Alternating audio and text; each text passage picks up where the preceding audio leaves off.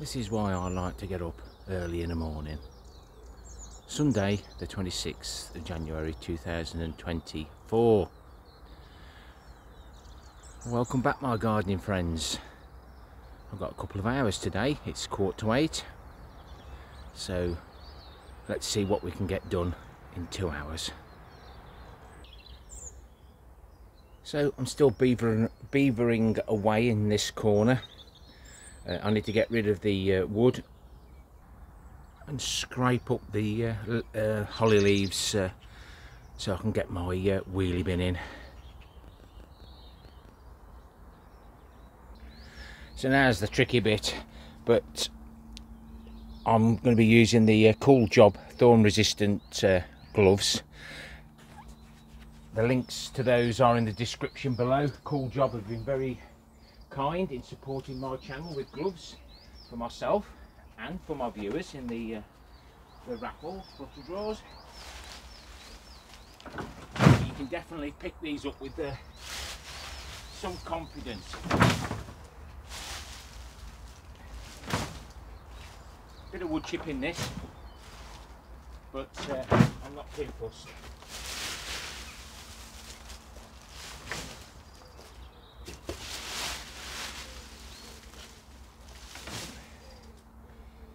But as you can see, they soon dib into you, but for gooseberries and anything else that you handle, ideal.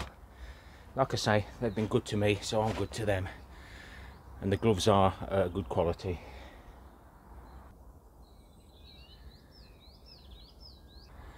Well, that's better to spend the time now clearing all that up.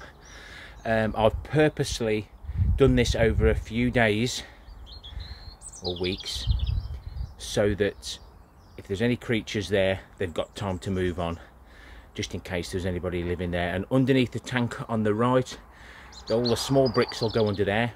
If you've watched my hashtag starting a new allotment, you'll know that we built little hibernacles all over the place. I'll add those bricks in the spring, not now. I wouldn't like a brick dropping on my head, let alone a poor creature that's hibernating under there.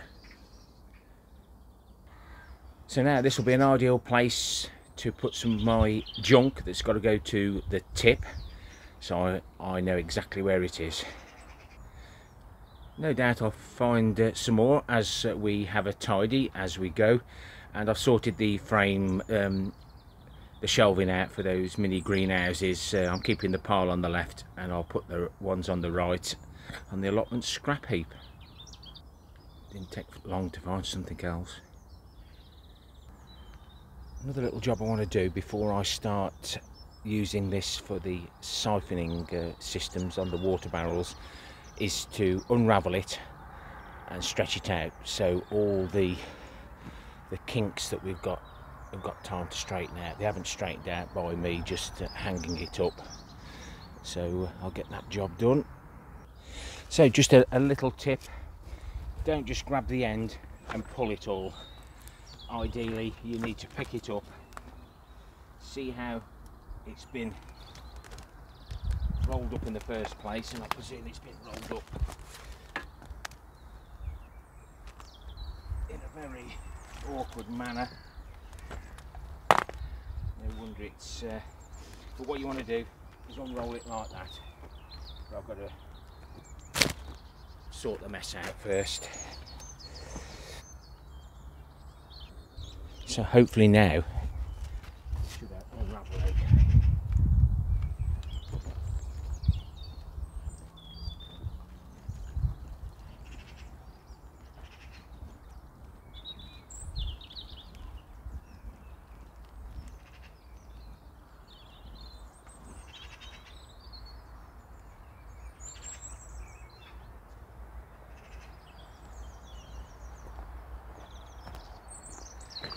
And cover you in nice warm water.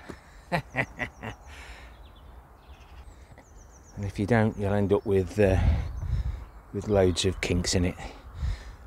I'll cut that out so I can straighten it out straight. You know, it's quite a long piece actually, probably nearly 20 metres, 30 metres. So once that's been there for a couple of weeks, I can cut it to length and then hang it like this.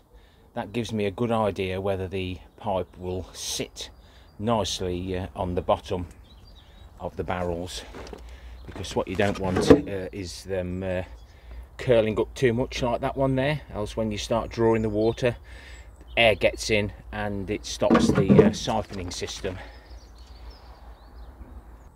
I found this behind the shed with the guttering. I've cut the rotten end off.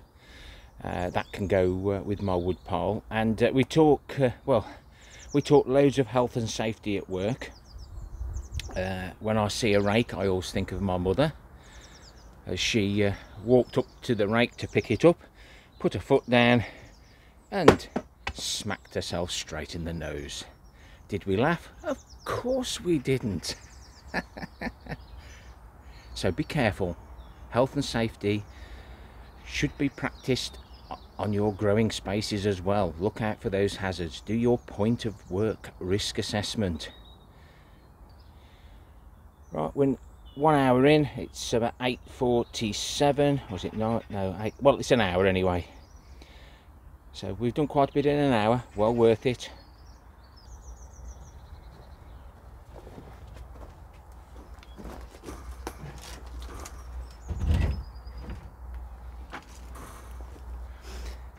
I'm trying to practice what I preach. Honest, guys. Trying to build the sweat up because it's quite cool again this morning. While I'm waiting for the kettle to boil, let's tidy up the wildlife area under my long root structure on plot 3. We've just tidied the path up into the water area. Mr. Badger and Mr. Hedgehog. A little bit of wood there in the middle there, out of an aquarium of some description. Robin, and there the squirrel's chewing his nuts. And I've always wanted a frog in the garden. Oh dear, where's Mr. Duck gone? That looks better. Very inviting for any creatures that want to stop off for a while. I found Mr. Duck. He was swimming right at the bottom. My kale's just about had it, so we'll get all that pulled out and tidied up. While I've got the green bin, I can get rid of any that may have club root.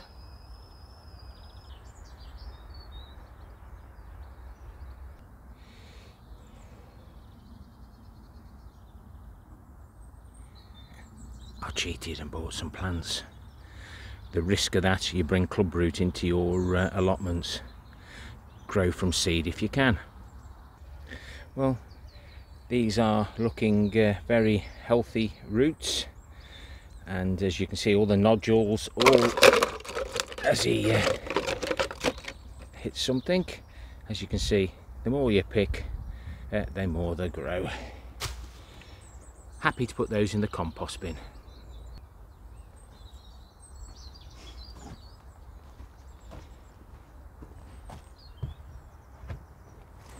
If you haven't seen this before, I'll put it on the end screen, my raised bed seat. Just for when I get older, instead of bending down all the while. Anyway, no time to rest. I'm just going to take all this off. This was an idea from Ronald Shaw. Need to update it, but I'm going to get that pulled off now. No time for any breaks.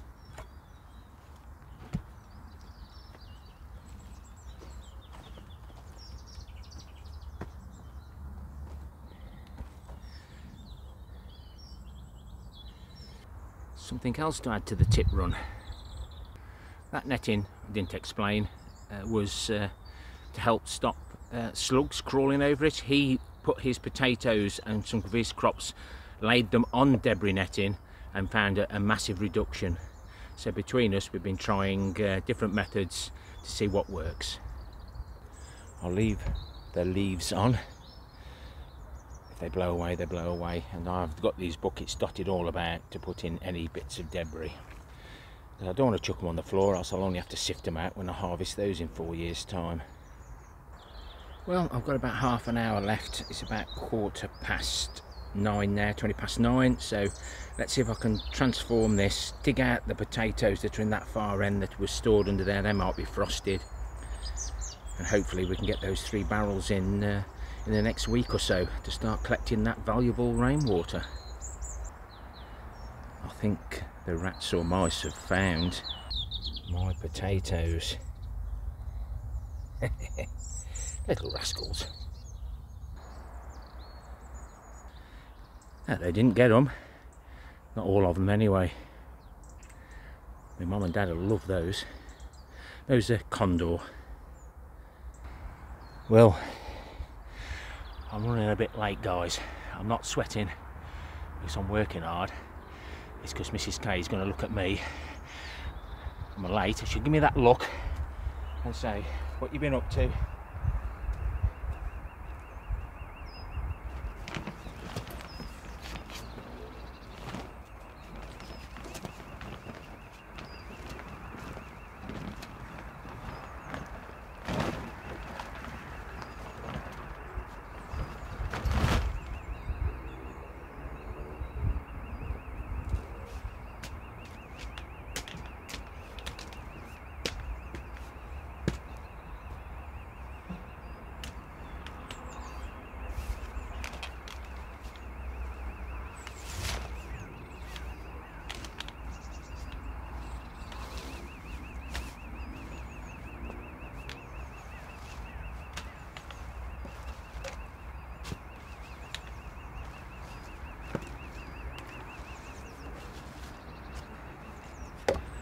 Gonna find an excuse to tell them why I'm late.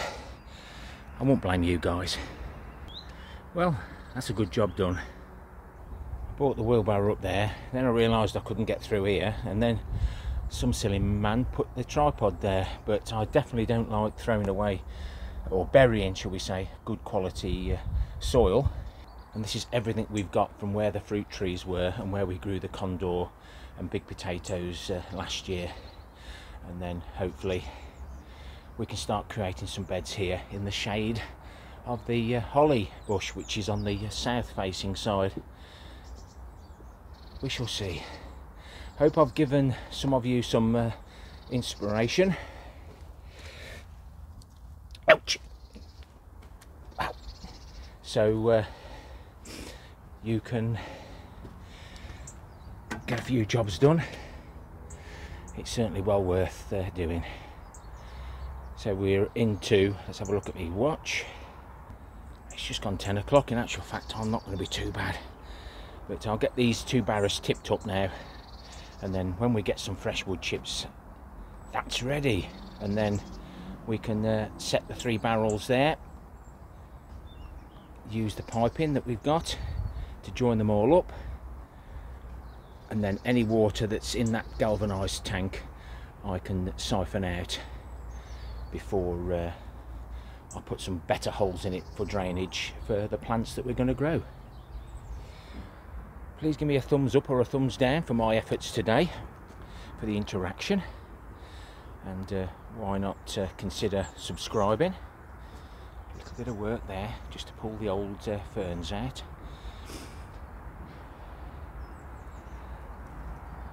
And please leave me a comment. What are you going to be doing after getting some inspiration from me and fellow YouTubers? Yes, I'll bring everything up the allotment. Even my balls. Happy gardening to you all. Till next time, my friends. Ta-ra for now.